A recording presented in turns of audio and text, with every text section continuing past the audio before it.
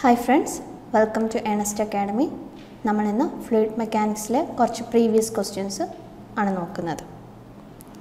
First question, Newton's law of viscosity states that shear stress is directly proportional to velocity. Shear stress is directly proportional to velocity gradient. Shear stress is directly proportional to shear strain. Shear stress is directly proportional to viscosity. ആദ്യം നമുക്ക് Newton's law of viscosity എന്താണെന്ന് നോക്കാം. അതിനുശേഷം നമുക്ക് ഈ ക്വസ്റ്റ്യനിലോട്ട് വരാം. Newton's law of viscosity എന്ന് പറയുന്നത് it states that shear stress is directly proportional to velocity gradient or rate of shear strain or rate of angular deformation. അതായത് നമ്മുടെ Newton's law of viscosity പറയുന്ന ടോ shear stress എന്ന് പറയുന്ന to proportional to velocity gradient du by dy. ഈ du by dy നെയാണ് velocity gradient എന്ന് അല്ലെങ്കിൽ rate of shear strain എന്ന് അല്ലെങ്കിൽ റേറ്റ് ഓഫ് ആംഗുലാർ ഡിഫോർമേഷൻ എന്ന് പറയുന്നത്. ഈ മൂന്ന് ടേം നിർബന്ധമായിട്ടും പഠിക്കുക. അപ്പം പ്രൊപ്പോർഷണാലിറ്റി മാറ്റാൻ വേണ്ടി നമ്മളൊരു കോൺസ്റ്റൻറ്റ് മൾട്ടിപ്ലൈ ചെയ്യും അല്ലേ, to equal to mu into D U by D Y. ആ കോൺസ്റ്റൻ്റ് ആണ് മ്യൂ എന്ന് പറയുന്നത്. മ്യൂവിനെ നമ്മൾ ഡൈനാമിക് വിസ്കോസിറ്റി എന്ന് പറയും. ഡൈനാമിക് വിസ്കോസിറ്റി അല്ലെങ്കിൽ കോഎഫിഷ്യൻ്റ് ഓഫ് വിസ്കോസിറ്റി എന്ന് പറയും, അല്ലെങ്കിൽ അബ്സല്യൂട്ട് വിസ്കോസിറ്റി എന്ന് പറയും. എപ്പോഴും എക്സാമിന് പഠിക്കുമ്പം അതർ ടേംസ് ഉണ്ടെങ്കിൽ ഏതൊക്കെ എത്ര ടേംസ് ഉണ്ടോ അത്രയും ടേംസും പഠിച്ചു വയ്ക്കുക. കോഎഫിഷ്യൻ്റ് ഓഫ് വിസ്കോസിറ്റി അല്ലെങ്കിൽ അബ്സല്യൂട്ട് വിസ്കോസിറ്റി എന്നും പറയാറുണ്ട്. സിംപ്ലി വിസ്കോസിറ്റി എന്ന് പറഞ്ഞാലും ഉദ്ദേശിക്കുന്ന നമ്മുടെ മ്യൂവിനെ തന്നെയാണ്. ഓക്കെ, ഇപ്പോൾ to equal to mu into D U by D Y. ഈ ഒരു റിലേഷനെയാണ് നമ്മൾ ന്യൂട്ടൺസ് ലോ ഓഫ് വിസ്കോസിറ്റി എന്ന് പറയുന്നത്. മറ്റൊന്ന് ഡൈനാമിക് വിസ്കോസിറ്റി എന്ന് ചോദിക്കുന്ന മറ്റൊരു ക്വസ്റ്റ്യൻ എന്ന് പറയുന്നത് അതിൻ്റെ SI യൂണിറ്റ് ചോദിക്കാറുണ്ട്. To equal to mu into D U by D വൈയിൽ SI unit ചോദിക്കാറുണ്ട്, CGS യൂണിറ്റ് ചോദിക്കാറുണ്ട്, അതുപോലെ തന്നെ ഡയമെൻഷൻ ഓഫ് ഫോർമുലയും ചോദിക്കാറുണ്ട്. ഞാൻ ജസ്റ്റ് SI യൂണിറ്റ് എങ്ങനെയാണെന്ന് പറയാം. To equal to relation നമുക്കറിയാമെങ്കിൽ SI unit സിമ്പിളായിട്ട് കിട്ടും. To equal to mu into D U by D Y. ടോയിൻ്റെ unit എന്താണ്? ഷിയർ സ്ട്രെസ് അല്ലെങ്കിൽ പ്രഷർ. അതിൻ്റെ സ്റ്റാൻഡേർഡ് SI യൂണിറ്റ് എന്ന് പറയുന്നത് പാസ്കൽ. അപ്പോൾ SI യൂണിറ്റ് എന്ന് പറയുന്നത് ടോയിൻ്റെ പാസ്കലാണ് അല്ലേ. Equal to mu into D U velocity. D U എന്ന് പറയുന്ന ആ വെലോസിറ്റി എന്ന് പറയുന്ന മീറ്റർ പെർ സെക്കൻഡ് ആണ്. ഡി വൈ എന്ന് പറയുന്ന ആ ചേഞ്ച് ഇൻ തിക്നെസ് എന്ന് പറയുന്ന യൂണിറ്റ് എന്താണ്? മീറ്റർ. അങ്ങനെയാണെങ്കിൽ നമുക്ക് സിംപ്ലി എടുക്കാം മ്യൂ എന്ന് പറഞ്ഞ SI unit Pascal second. Okay, in case നിങ്ങളുടെ ഓപ്ഷനിൽ ന്യൂട്ടൻ്റെ ടേംസിലായിരിക്കാം. അങ്ങനെയാണെങ്കിൽ എങ്ങനെയാണ്? ഷിയർ സ്ട്രെസ് എന്ന് പറഞ്ഞാൽ നമുക്കറിയാം ഫോഴ്സ് ബൈ ഏരിയ. അപ്പോൾ ടോൻ്റെ സ്ഥാനത്ത് ഫോഴ്സ് ബൈ ഏരിയ എന്ന് വന്നു, equal to mu into T U by T Y. ഫോഴ്സിൻ്റെ unit എന്താണ്? Newton. Area metre square, equal to mu into T U by T Y.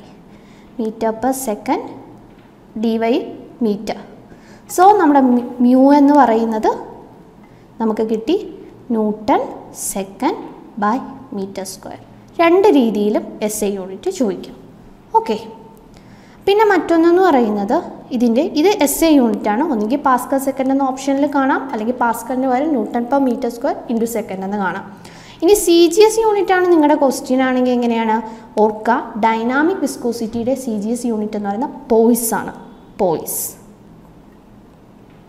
Or നമുക്ക് പറയാം ന്യൂട്ടൻ്റെ CGS എത്രയാണ്? Dine second metre സ്ക്വയറിൻ്റെ എത്രയാണ്? Centimetre square.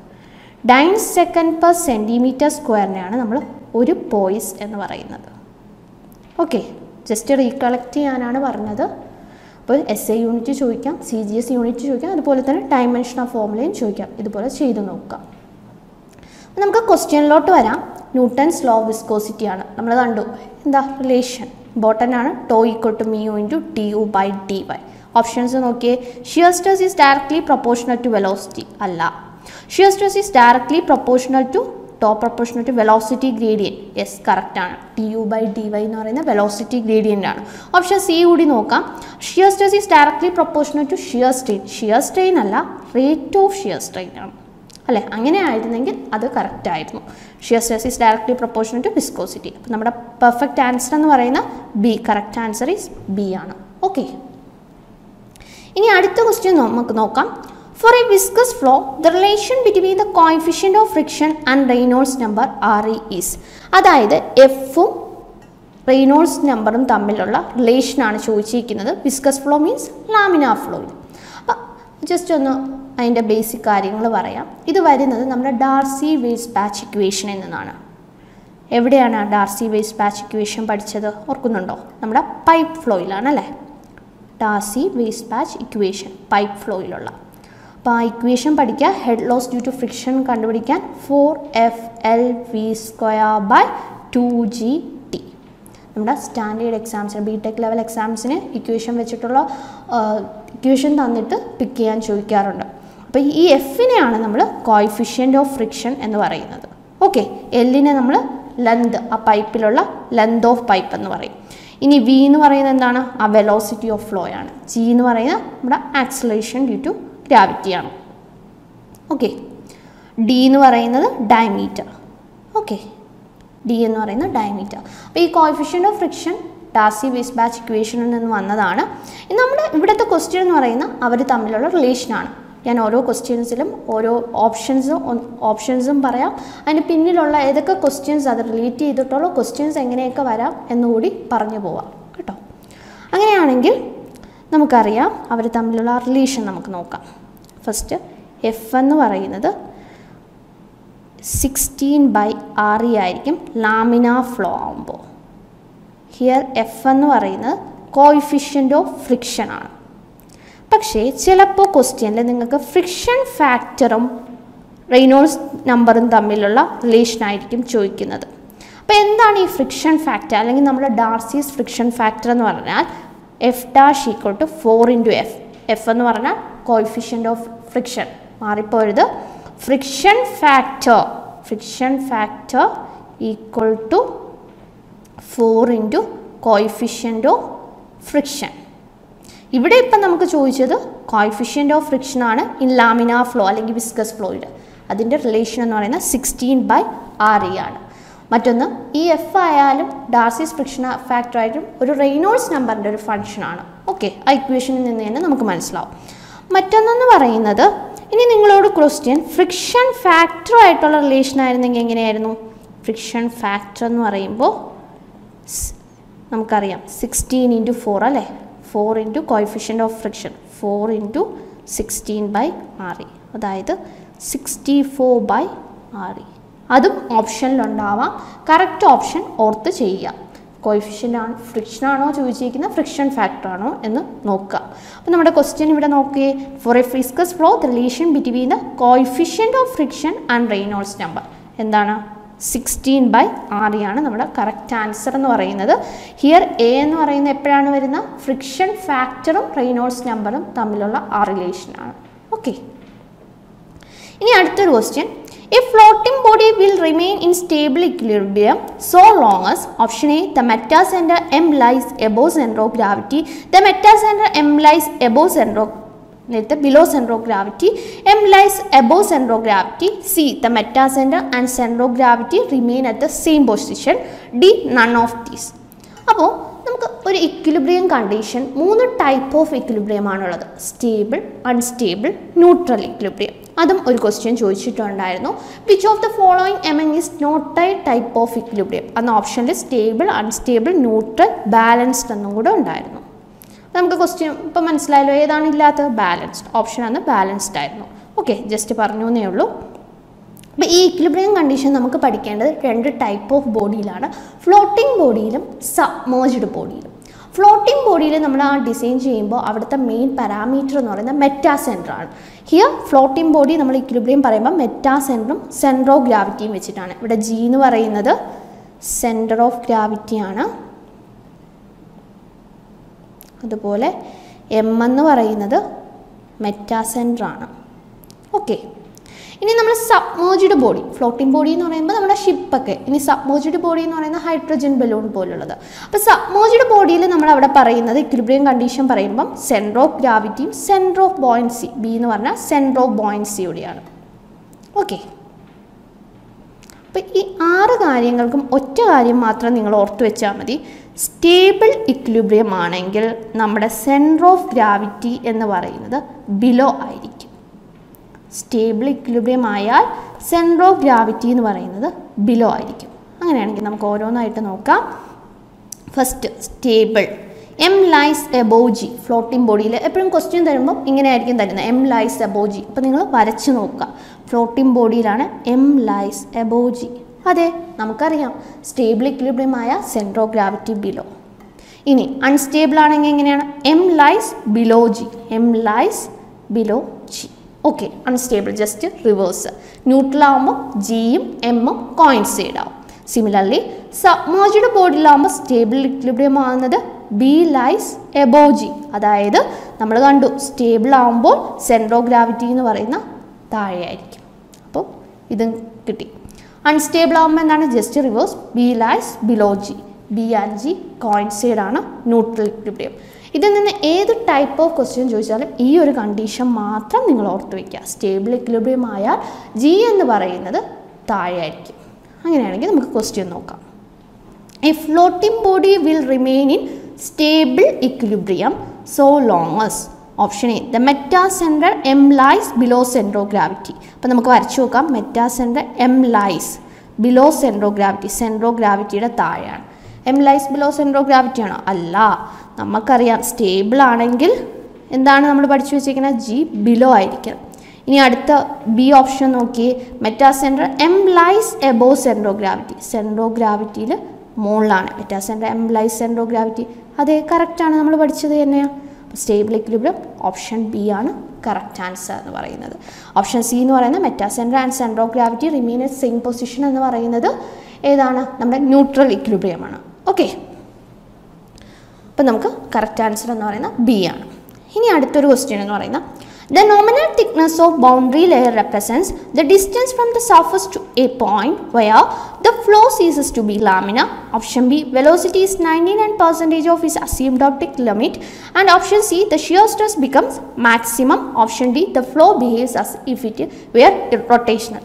അത് just ഒന്ന് boundary layer ഞാൻ just ഒരു ഇൻട്രൊഡക്ഷൻ പറഞ്ഞേക്കാം. ബൗണ്ടറി ലെയർ എന്ന് പറയുന്ന നമ്മളൊരു സോളിഡ് സ്റ്റേഷനറി ബോഡി പ്ലേസ് ചെയ്യുവാണ് ഒരു റിയൽ ഫ്ലൂയിഡ് വരുമ്പോൾ. Real fluid with a velocity U അല്ലെങ്കിൽ യു ഇൻഫിനിറ്റി എന്ന് പറയും. അതിനെ പറയുന്ന പേരാണ് free stream velocity. Free stream velocity. അപ്പോൾ ആ ഫ്ലൂയിഡ് വരുമ്പോൾ ആദ്യത്തെ ലെയർ എന്ന് പറയുന്നത് അത് ഒട്ടിപ്പിടിച്ചായിരിക്കും പോകുന്നത്, ടച്ച് ആയിരിക്കും. അതായത് അവിടുത്തെ വെലോസിറ്റി എന്ന് പറയുന്നത് 0 ആയിരിക്കും. അതിനുശേഷം വെലോസിറ്റി എങ്ങനെയാണ്? ഈ ബോഡിയുടെ ഫാർ അവേ മുമ്പോട്ട് അങ്ങോട്ട് ഫാർ അവേ ആവുന്നത് അനുസരിച്ച് ആ വെലോസിറ്റി കൂടിക്കൂടി വരും. ഓക്കെ, ഒരു സർട്ടൻ കണ്ടീഷൻ ആകുമ്പം ആ യു തന്നെ വന്ന അതേ വെലോസിറ്റി തന്നെ, ഇപ്പോൾ യു ആവാം യു ഇൻഫിനിറ്റി ആവാം, അതേ വെലോസിറ്റി തന്നെ പോവും. ഓക്കെ, അപ്പം ഇവിടെ നോക്കിയേ, ഈ ഒരു ഏരിയ വെലോസിറ്റി ഗ്രേഡിയൻ്റ് ഒക്കർ ചെയ്ത ഏരിയ, ആ ഒരു നാരോ റീജിയനെയാണ് നമ്മൾ ബൗണ്ടറി ലെയർ എന്ന് പറയുന്നത്. വെലോസിറ്റി ഗ്രേഡിയൻ്റ് എന്ന് പറഞ്ഞാൽ ചേഞ്ച് ഇൻ വെലോസിറ്റി ഉണ്ടായത്. ബാക്കി എല്ലായിടത്തും വെലോസിറ്റി ഗ്രേഡിയൻ്റ് യു ഇൻഫിനിറ്റി അതായത് ചേഞ്ച് ഇൻ വെലോസിറ്റി എന്ന് പറയുന്നത് 0 ആണ്. എവിടെയാണോ ആ വെലോസിറ്റി ഗ്രേഡിയൻ്റ് ഒക്കർ ചെയ്ത ആ നാരോ റീജിയൻ, അതാണ് ഇവിടെ കാണിച്ചേക്കുന്ന ഈ ഒരു പിങ്ക് ലൈനായിട്ട് കാണിച്ചേക്കുന്ന ആ റീജിയനെയാണ് നമ്മൾ ബൗണ്ടറി ലെയർ എന്ന് പറയുന്നത്. ഓക്കെ, ബൗണ്ടറി ലെയറിനെ നമ്മൾ 3 സോണാക്കും. Laminar സോണെന്നും transition സോണെന്നും turbulence സോണെന്നും. ഓക്കെ, ഇനി നമ്മൾ ലാമിനാർ സബ് ലെയർ ചോദിക്കാറുണ്ട്. എന്താണ് ഈ ലാമിനാർ സബ് ലെയർ? എവിടെയാണ്? Laminar ലെയറിലാണോ, transition ലെയറാണോ, turbulent ലെയറിലാണോ? ഓർക്കുക, laminar sub layer is in turbulent layer, turbulent സോണിലായിരിക്കും. Okay, അപ്പം ഇവിടെ നമ്മുടെ ക്വസ്റ്റ്യൻ എന്ന് പറയുന്നത് ആക്ച്വലി ബൗണ്ടറി ലെയർ തിക്നെസ്സിൽ നിന്നുള്ള ക്വസ്റ്റ്യൻ ആണ്. അതെന്താണെന്ന് നോക്കാം. അപ്പോൾ ഈ ഒരു നാരോ റീജിയനെയാണ് നമ്മൾ ബൗണ്ടറി ലെയർ എന്ന് പറഞ്ഞാൽ, ഇതിൻ്റെ തിക്നെസ്സിനെയാണ് നമ്മൾ ബൗണ്ടറി ലെയർ തിക്നെസ് എന്ന് പറയുന്നത്. അതൊരു ഫിഗർ വെച്ച് പറയാം. ബൗണ്ടറി ലെയർ തിക്നെസ് ഡെൽറ്റ എന്നാണ് ഡിനോട്ട് ചെയ്യുന്നത്. ഡിസ്റ്റൻസ് വെർട്ടിക്കലി ഉള്ള ഡിസ്റ്റൻസ് ആണ് ഫ്രം ദ ബൗണ്ടറി ഓഫ് ആ സോളിഡ് ബോഡിയുടെ ബൗണ്ടറിയിൽ നിന്നും in which velocity reaches 99% of velocity of free stream velocity. Okay, എന്താണെന്ന് പറയാം. ബൗണ്ടറി ലെയർ തിക്നെസ്സിൻ്റെ മറ്റു പേരുകൾ നോട്ട് ചെയ്യുക. നോമിനൽ തിക്നെസ് അല്ലെങ്കിൽ ഡിസ്റ്റർബൻസ് തിക്നെസ്. താഴത്തെ ഫിഗർ നോക്കൂ, നേരത്തെ നമ്മൾ കണ്ട സംഭവം തന്നെയാണ്. അപ്പോൾ ഈ ഡെൽറ്റ എന്ന് തന്നേക്കുന്നതാണ് നമ്മുടെ ബൗണ്ടറി ലെയർ തിക്നെസ് എന്ന് പറയുന്നത്. അതെങ്ങനെയാണ് വെലോസിറ്റി മാറുന്നത്? 0 മുതൽ ആ നമ്മൾ പറഞ്ഞു അല്ലേ, വെലോസിറ്റി ഫാർ അവേ, ആ റീജിയനിൽ നിന്നും ഫാർ അവേ, ആ സർഫസിൽ നിന്നും ഫാർ അവേ ആകും തോറും വെലോസിറ്റി കൂടി പിന്നെ ഒരു കോൺസ്റ്റൻ്റ് ആവും അല്ലേ. അപ്പോൾ ഈ കൂടി ഇവിടെ എത്തുമ്പോൾ 99% ഓഫ് ഫ്രീ സ്ട്രീം വെലോസിറ്റി ഉള്ള ആ തിക്നെസ്സിനെയാണ് നമ്മൾ ബൗണ്ടറി ലെയർ തിക്നെസ് ഡെൽറ്റ എന്ന് പറയുന്നത്. ഇനി നോക്കിയേ, distance from the boundary of solid body in which velocity reaches 99% of free stream velocity. ആ ഡിസ്റ്റൻസിനെയാണ് നമ്മൾ നോമിനൽ തിക്നെസ് അല്ലെങ്കിൽ ഡിസ്റ്റർബൻസ് തിക്നെസ് അല്ലെങ്കിൽ ബൗണ്ടറി ലെയർ തിക്നെസ് എന്ന് പറയുന്നത്. പിന്നെ മറ്റു കാര്യങ്ങൾ ഇവിടെ കാണിച്ചിട്ടുണ്ട്, ലീഡിങ് എഡ്ജ് എന്നും ട്രെയിലിംഗ് എഡ്ജ് എന്നും. ലീഡിങ് എഡ്ജ് എന്ന് പറഞ്ഞാൽ നമ്മുടെ ആ സ്റ്റാർട്ടിംഗ് പോയിൻ്റാണ്, അതുപോലെ തന്നെ ട്രെയിലിംഗ് എഡ്ജ് എന്ന് പറഞ്ഞാൽ ആ എൻഡിങ് പോയിൻ്റാണ്. പിന്നെ മറ്റൊന്ന് നമ്മൾ നേരത്തെ കണ്ടു 3 ലെയേഴ്സായിട്ട്, ആ 3 സോൺസ് ആയിട്ട് അല്ലേ. അപ്പോൾ ആ ലാമിന ബൗണ്ടറി ലെയറിലുള്ള ആ വെലോസിറ്റി പ്രൊഫൈൽ എന്ന് പറയുന്ന ആ ഷേപ്പ് ചോദിക്കാറുണ്ട്, പാരബോളിക് ആണ്. അതുപോലെ നമ്മുടെ ടർബുലന്റ് ബൗണ്ടറി ലെയറിലെ ആ ഷേപ്പ് എന്ന് പറയുന്ന ലോഗരിതമിക് ഡിസ്ട്രിബ്യൂഷൻ ആയിരിക്കും. ഓക്കെ, ഇത്രയും കാര്യങ്ങൾ ഒന്ന് മനസ്സിലാക്കുക, ജസ്റ്റ് റീകളക്ട് ചെയ്യുക. അപ്പോൾ നമ്മുടെ ക്വസ്റ്റ്യനിലോട്ട് വരാം. The nominal thickness of boundary layer, അതായത് നമ്മുടെ ബൗണ്ടറി ലെയർ തിക്നെസ് എന്ന് പറയുന്നത് എന്താണ്? Represent the distance from the surface to A point wear, എവിടം വരെയായിരുന്നു? ഇങ്ങനെയാണ് ഒരു ബൗണ്ടറി ലെയർ തിക്നെസ് എങ്കിൽ ഇത് വെലോസിറ്റി എന്ന് പറയുന്നത് 0 to നമ്മുടെ 0.99 ഫ്രീ സ്ട്രീം വെലോസിറ്റി. അപ്പോൾ ഓപ്ഷൻ എന്ന് പറയുന്നത് ഓപ്ഷൻ ബി ആണ് correct answer. Velocity is 99% of is asymptotic limit. Okay, അങ്ങനെയാണെങ്കിൽ അടുത്തൊരു ക്വസ്റ്റ്യൻ നമുക്ക് പ്രോബ്ലം നോക്കാം. Find the pressure represented by A column of 10 cm water if specific weight of water is taken as 10 kN/m³. നമ്മുടെ പ്രഷറിൽ നിന്നുള്ള ഒരു problem ആണ്.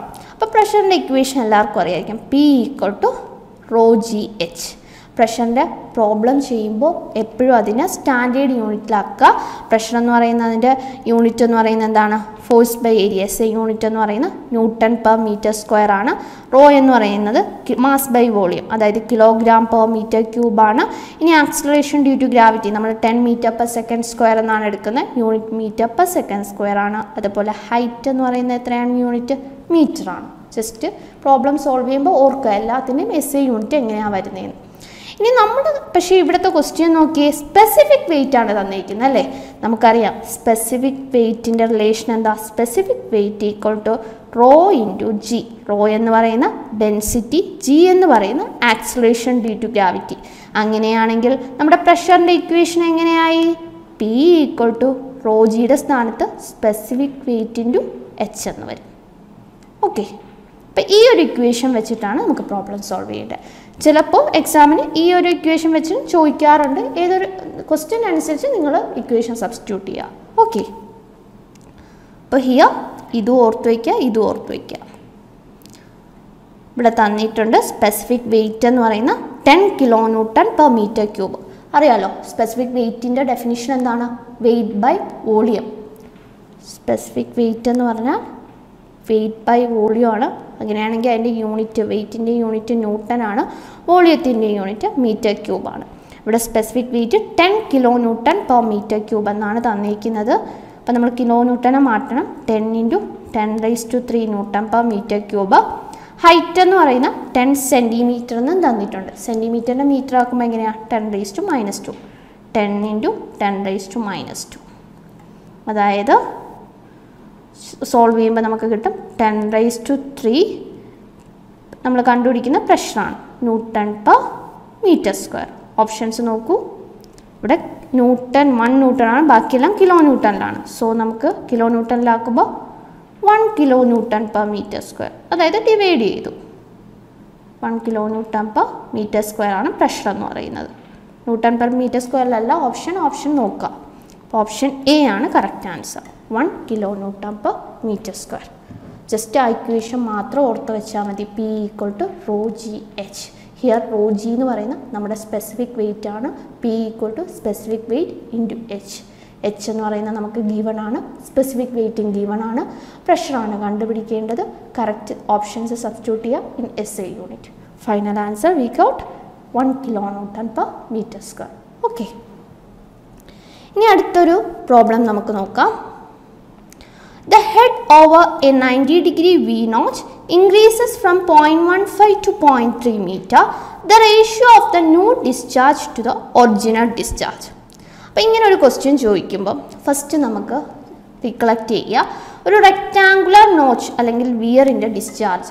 Okay, ഇവിടെ ചോദിച്ചിരിക്കുന്നത് നമ്മുടെ 90 ഡിഗ്രി വി നോച്ച് എന്ന് പറയുന്ന ട്രയാങ്കുലർ നോച്ചാണ്. 90 ഡിഗ്രി വി നോച്ച് എന്ന് പറഞ്ഞാൽ റൈറ്റ് ആംഗിൾ നോച്ചിനാണ് ചോദിച്ചിരിക്കുന്നത്. റൈറ്റ് ആംഗിൾ നോച്ചാണ് ചോദിച്ചിരിക്കുന്നത്. ഹൈറ്റ് തന്നിട്ടുണ്ട് 0.15 to 0.3. അതായത് H1 to H2 ആവുമ്പോൾ നമ്മുടെ original distance Q1 to Q2 എത്രയായി? ജസ്റ്റ് Qയും Hയും തമ്മിലുള്ള ആ റിലേഷൻ നോക്കിയാൽ മതി. എത്രയാണ് ആ റിലേഷൻ നോക്കിയിട്ട് പ്രോബ്ലം ചെയ്യാം. അപ്പോൾ റിലേഷൻ കണ്ടുപിടിക്കണമെങ്കിൽ നമുക്ക് അതിൻ്റെ ബേസിക് ഇക്വേഷൻ അറിയണം അല്ലേ?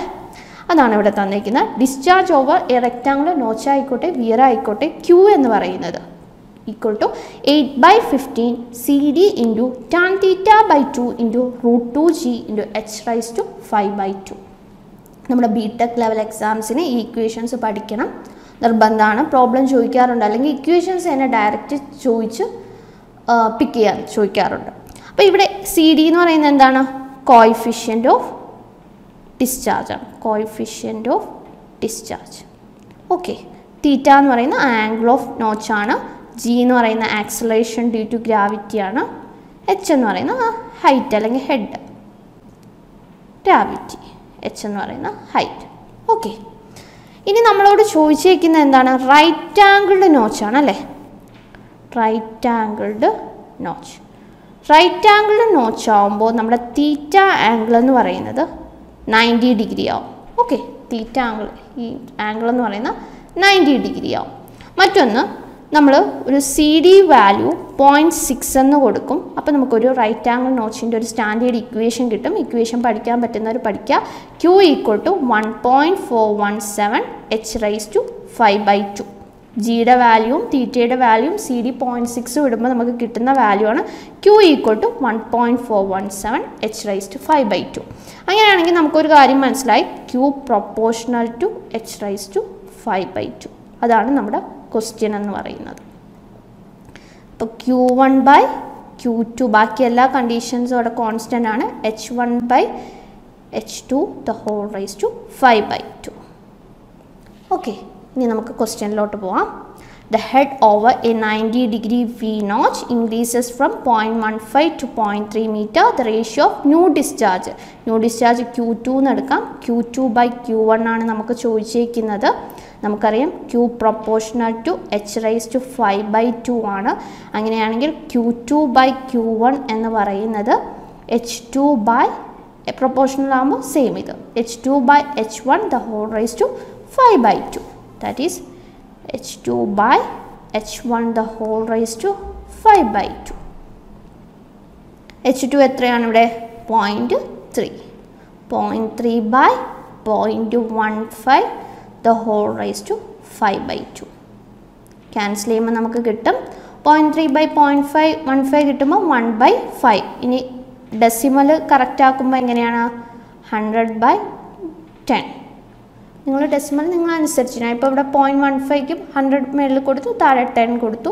നമുക്ക് കിട്ടും 10/5. ദറ്റ് ഈസ് 2 raised to 5/2 എന്ന് കിട്ടും. പലരും പല രീതിയിലായിരിക്കും കിട്ടുന്നത്. ഇതാണ് നമ്മുടെ ഫൈനൽ ആൻസർ ചെയ്യേണ്ടത് കേട്ടോ. 2 raised to 5/2. ഇനി നമ്മൾ ഇവിടെ വെച്ച് സ്റ്റക്ക് ആവാൻ ചാൻസ് ഉണ്ട്. സിമ്പിളാണ് ഈ ഒരു ക്വസ്റ്റ്യൻ എന്ന് പറയുന്നത്. 2 raised to 5 എത്രയാണ്? 32. 32 the whole raised to 1/2 എന്ന് പറഞ്ഞാൽ എന്താണ്? Square root of 32. എല്ലാവർക്കും സ്ക്വയർ റൂട്ട് ഓഫ് 36 അറിയില്ലേ? എത്രയാണ്? 6. അപ്പോൾ നമുക്കൊരു ഐഡിയ ഉണ്ടാവും. സ്ക്വയർ റൂട്ട് ഓഫ് 32 എന്ന് പറയുന്ന ആ 6ന് അടുപ്പിച്ചായിരിക്കും ഓപ്ഷൻ. നോക്കിയേ, 1.414 അല്ല, 4 അല്ല, 2.25. Option D 5.657. നമുക്ക് പിക്ക് ചെയ്യാൻ പറ്റും. Square root of 32 that is 5.657. Okay. ഒരു പ്രീവിയസ് ക്വസ്റ്റ്യൻ ആണ്. ഇത്രയേ ഉള്ളൂ. ആ റിലേഷൻ കണ്ടെത്തുക. അപ്പം ഫോർ എക്സാമിന് ബിടെക് ലെവൽ എക്സാമിന് ക്യൂവിൻ്റെ ഇക്വേഷൻ ചോദിക്കാറുണ്ട്. 8/15 into C D into root 2G into tan തീറ്റ/2 into H raised to 5/2. അതുപോലെ തന്നെ നമ്മൾ റൈറ്റ് ആംഗിൾഡ് നോച്ച് എന്ന് പറഞ്ഞിട്ട് ഒരു ഇക്വേഷൻ പിക്ക് ചെയ്യാൻ ചോദിക്കുവാണെങ്കിൽ 1.417 H raised to 5/2.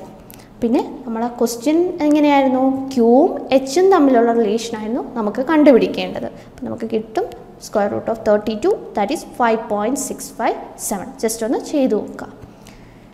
ഇനി അടുത്തൊരു ക്വസ്റ്റ്യൻ എന്ന് പറയുന്നത് the specific speed of A Francis turbine which develop 625 kilowatt power under A head of 16 metres at 128 RPM is option A 400, option B 2500, option C 100, option D എന്ന് പറയുന്നത് none of these. Okay. അപ്പോൾ നമുക്ക് specific speed of Francis turbine ആണ് ഇവിടെ ചോദിച്ചിരിക്കുന്നത്. Specific speed of ടർബൈനും ഉണ്ട്, അതുപോലെ specific speed of പമ്പും ഉണ്ട്. രണ്ട് ഇക്വേഷനും പഠിക്കാൻ ഈസിയാണ്. ടർബൈൻ്റെയും പമ്പിൻ്റെയും നമുക്ക് നോക്കാം. പമ്പാണെങ്കിൽ specific speed of പമ്പാണെങ്കിൽ n√Q/h⁻³ okay. n എന്ന് പറയുന്നത് RPM-ലായിരിക്കും, Q എന്ന് പറയുന്നത് നമ്മുടെ ഡിസ്ചാർജ് ആണ്, h എന്ന് പറയുന്നത് ആ ഹെഡാണ്. ഇനി ടർബൈനിൽ ഇവിടുത്തെ ക്വസ്റ്റ്യൻ ആകുമ്പോൾ എങ്ങനെയാണ്? ആ സ്പെസിഫിക് സ്പീഡ് എന്ന് പറയുന്നത് NS എന്ന് പറയുന്നത് n√P/h⁻⁴. രണ്ട് ഇക്വേഷനും ഒരുമിച്ച് എഴുതി ലിങ്ക് ചെയ്ത് പഠിക്കുക, അപ്പോൾ തെറ്റത്തില്ല. പമ്പാകുമ്പോൾ h⁻3/4, ടർബൈൻ ആകുമ്പോൾ h⁻5/4. ഇനി റൂട്ട് പമ്പാകുമ്പോൾ Q ഡിസ്ചാർജ് ആണ്, പമ്പല്ലേ ഡിസ്ചാർജ് ആണ്, ടർബൈൻ ആകുമ്പോൾ P ആണ്, പവറാണ്. അപ്പോൾ നമുക്ക് ഇനി ക്വസ്റ്റ്യൻ നോക്കാം. The specific speed of Francis turbine ആണ്. അപ്പോൾ നമ്മുടെ ഇക്വേഷൻ എന്തായി? NS എന്ന് പറയുന്നത് n√P/h⁻⁴. ഹിയർ n എന്ന് പറയുന്നത് എത്രയാണ്? Which develop 625 kilowatt power. ഇപ്പോൾ പവർ തന്നിട്ടുണ്ട് അല്ലേ, P. ഓർക്കുക, ഈ ഇക്വേഷനിൽ പവർ സബ്സ്റ്റിറ്റ്യൂട്ട് ചെയ്യേണ്ടത് എപ്പോഴും in terms of kilo വാട്ടാണ്. Important ആണ്. ഇൻ ടേംസ് ഓഫ് കിലോ വാട്ടിൽ വേണം നിങ്ങൾ ഈ ഇക്വേഷനിൽ സബ്സ്റ്റിറ്റ്യൂട്ട് ചെയ്യാൻ. അപ്പോൾ പവർ തന്നിട്ടുണ്ട്, h ഹെഡ് തന്നിട്ടുണ്ട്, അതുപോലെ RPM അതായത് n തന്നിട്ടുണ്ട്. So substituting 128/16/5/4. ഓക്കെ. അപ്പോൾ 128 ഇൻറ്റു √1625 25 എന്ന് കിട്ടും. 16/5/4 ചെയ്യുമ്പോൾ നമുക്ക് 4/2/4 വെച്ച് ചെയ്യാം. അതനുസരിച്ച് ക്യാൻസൽ ചെയ്ത് പോകുമ്പോൾ ഫൈനലി നമുക്ക് ആൻസർ കിട്ടുന്നത് ചെയ്ത് നോക്കാം 100 എന്ന് കിട്ടും. ഓക്കെ. നമ്മുടെ സ്പെസിഫിക് സ്പീഡ് എന്ന് പറയുന്നത് 100 എന്ന് കിട്ടും. ഓക്കെ. അപ്പോൾ ഇത്രയും ക്വസ്റ്റ്യൻസ് ആണ് നമ്മൾ നോക്കിയത്. പോളിടെക്നിക് ലെക്ചറർ കോഴ്സ് നമ്മുടെ ഏണസ്റ്റ് അക്കാഡമി ഉടനെ തന്നെ ആരംഭിക്കുന്നതാണ്. അതുമായിട്ട് ഡീറ്റെയിൽസ് അറിയാൻ താഴെ ഡിസ്ക്രിപ്ഷൻ ബോക്സിൽ കോൺടാക്റ്റ് നമ്പർ കൊടുത്തിട്ടുണ്ട്. ഇനി ഇതുപോലുള്ള വീഡിയോസ് കാണാൻ ഞങ്ങളുടെ ചാനൽ സബ്സ്ക്രൈബ് ചെയ്യുക, അതുപോലെ ലൈക്ക് ചെയ്യുക, കമൻറ്റ് ചെയ്യുക. Thank you all.